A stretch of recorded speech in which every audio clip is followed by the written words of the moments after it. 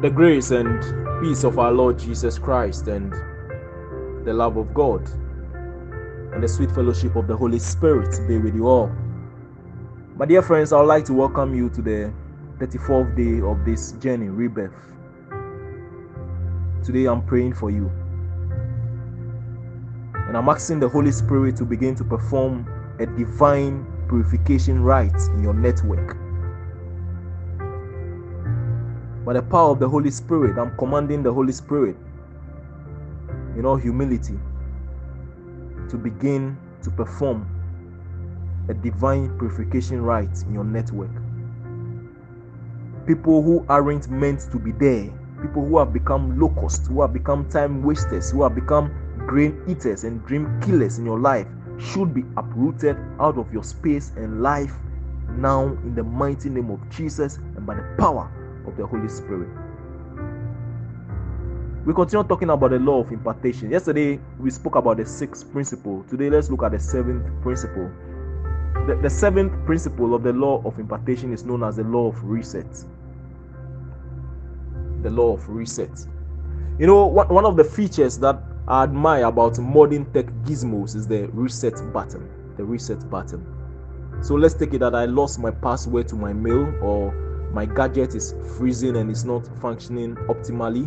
All I need to do is to click the reset button and bingo, I'm starting afresh. Now, just like these gadgets, your life, your very life, from time to time needs to be reset to enable you perform optimally and reach your destiny.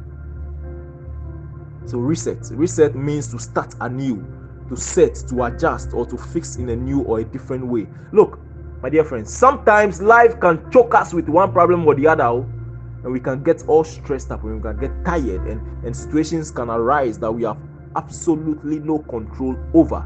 In those moments, you must reach out and press your reset button. So the Bible, for instance, is a reset feature for man. It is where we discover solutions to mankind's problems and challenges. If you take forgiveness, for instance, that's the mystery of God's reset for sin and guilt. So if you have sinned, if you are feeling guilty, you just reset with forgiveness. If you come to the physical dimensions, you take the hospital. All those who work in the hospital are the reset button for sickness in our physical dimensions. So if you are not feeling well, you go to the hospital for the doctor to reset your physical health back. And I'm telling you that in this life, in these dimensions, if you really want a rebirth, do you even want a rebirth? Are you sure you want a rebirth? If you really want a rebirth, your perception of how the world operates has to be reset. Your perception of how you do things has to be reset, so you can have a fresh perspective on issues. So permit me to give you 4 areas of your life that you need to reset, and that's the assignment I'm going to give you today. Look at all these 4 areas of your life. So that's your spiritual assignment for today. Look at all these 4 areas that we are coming to mention and see the possibility of doing some reset in these areas. You need to do this before the 40-day journey that is captioned Rebirth ends, so that you can live fruitfully, so that you can live optimally and abundantly in the land of the living that God is going to be giving to you. So which areas of your life do you need to reset? Number 1, social reset. Let me hear you say social reset. Look, there are some friends, There are some friends and associates you have been dealing with since the 70s, since the 80s, and since the 90s. They have added no value to your life. Rather, they are aiding and abetting you to do all the wrong things. Please press your reset button. There are some other people, they come with a friendly front. That's the other group. The first group are those that you have been dealing with who have added no value to your life. They are rather aiding and abetting you to do all the wrong things. That's the first group. Reset. Please hit the reset button fast. Then there is another group. They come with a friendly front. They come with a very friendly front.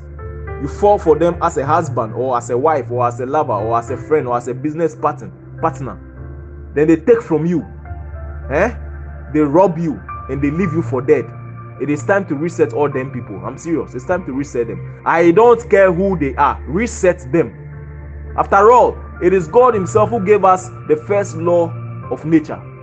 We have some things known as the laws of nature. One day we will run a conference on that, the laws of nature. The first law of nature is known as the principle of self-preservation. And the principle of self-preservation is the process where an organism must prevent itself from being harmed or being killed. It is considered as the basic instinct in most organisms. It is the first law of nature. It's known as the principle of self-preservation. Some people will call it the survival instinct. So you are being hurt very bad. You are being killed. Your very life is in danger. And you are still there. In the name of my church says this, my church does not allow this, or my society says this. What will my mother say? What will my father say? What will my family say? What will my friends say? And you are there, your life is in danger, and you are sitting there. Be there. You are forgotten. God himself said, thou shalt not kill. And you are being killed physically, you are being killed emotionally.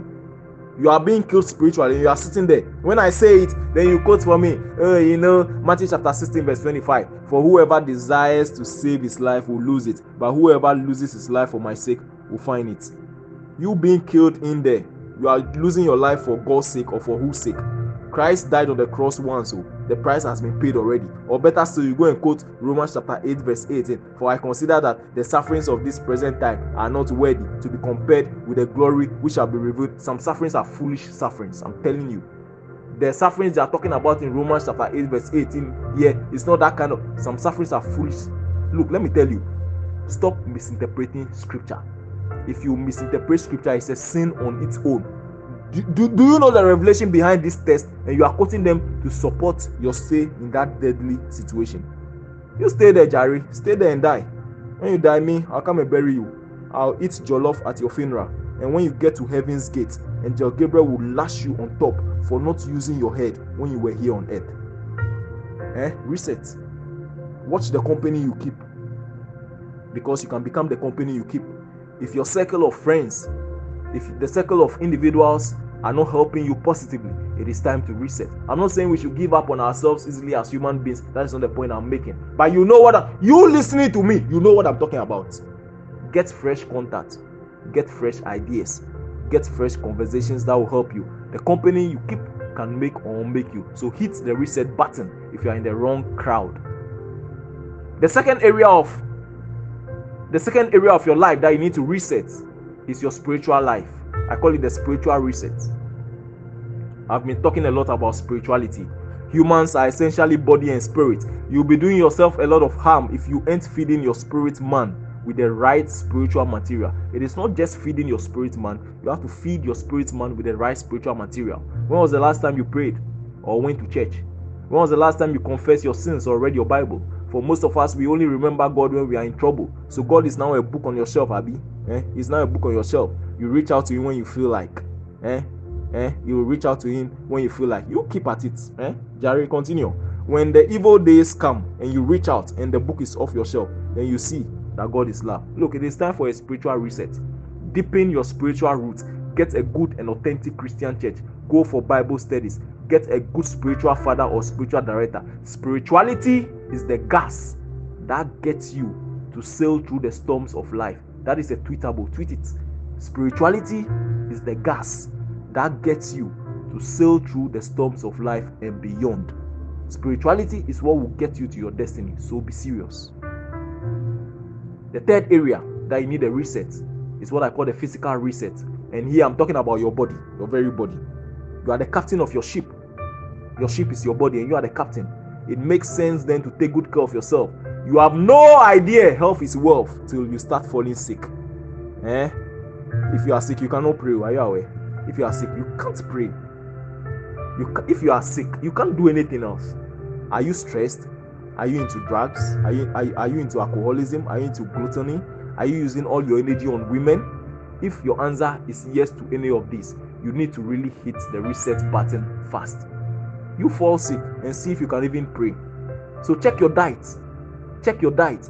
An occasional quick body service may be a good idea.